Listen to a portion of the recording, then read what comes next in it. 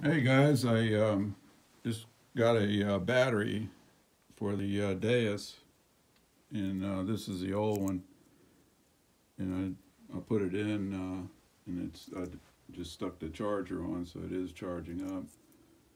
And the only hard part was this little tiny connector.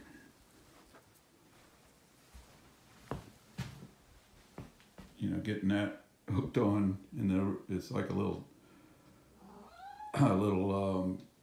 square piece. You got to kind of use an X-Acto knife to cut around it, and then lift it off, and then unplug the old battery, and then put this one in. But this little connector is a little bit hard. I held the other side of the connector with some pliers, and then pushed it in, so it wasn't that bad. It just took a little while. All right.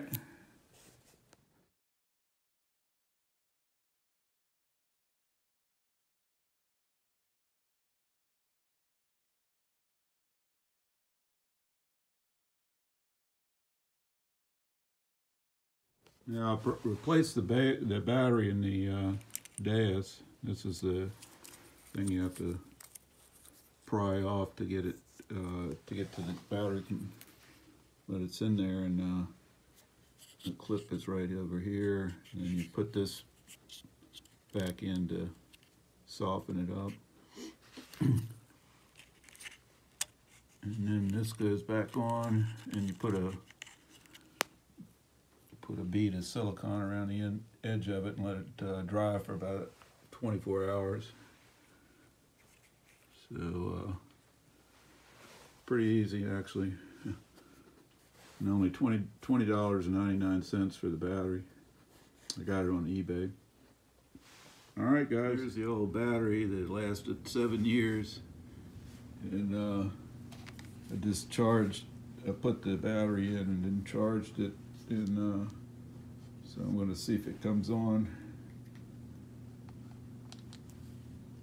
Yep.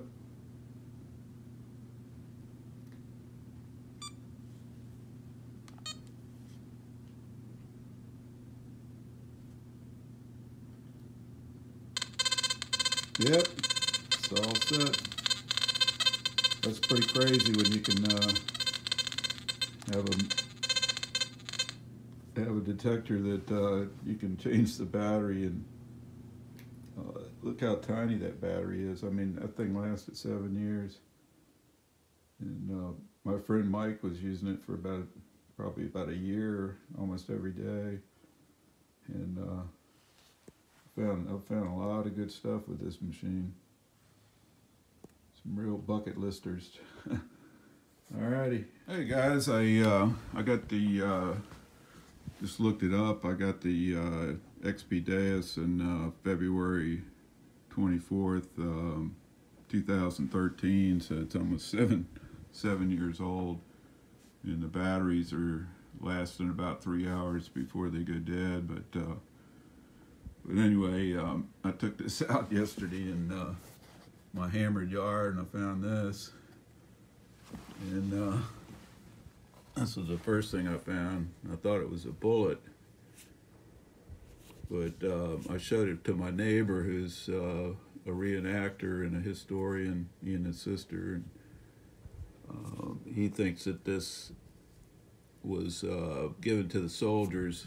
This thing that weighs over 51 grams. So he thinks you could make 2 bullets. They would give the soldiers like 5 of these, and then they could melt them down and make bullets out of them. So I'm not sure, but this thing was down pretty deep, about 9-10 inches. And the Deus gave me a good 85 signal on it.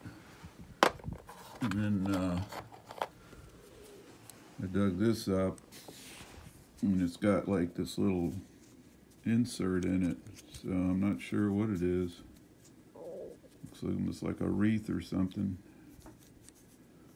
I'm wondering if it wasn't maybe for a martingale or, I don't know, horse tack. And this thing here, I almost threw it away. And it's actually heavy brass. It's not thin, it's like solid. And it looks like it was part of an attachment to something. Got a pretty cool little design on it.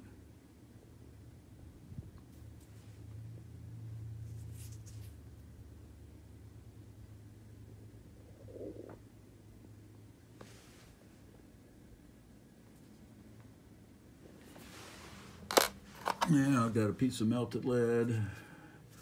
I found this little porcelain button in a hole.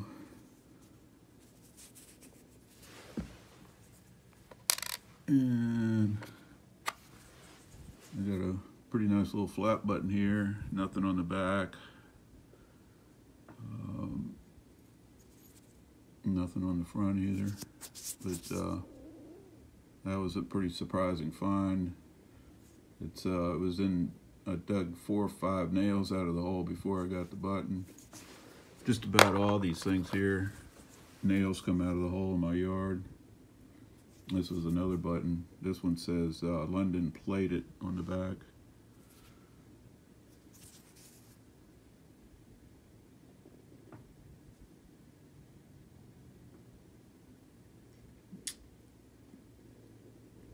But it's pretty cool. That button wasn't but about 4 or 5 inches deep, but I think it might have been on edge. And that's another one I pulled 2 or 3 nails out of the hole. All right, this was pretty cool. This was an area where I'd pounded the heck out of it, and I found a handle down there just like this. It appears to be like pewter with brass plating on it. It's like a teaspoon, but it was about 10 or 11 inches deep. And it was a place where I'd been over and over and over and never heard this signal before. That's pretty cool. All right. Thanks for watching, and please subscribe.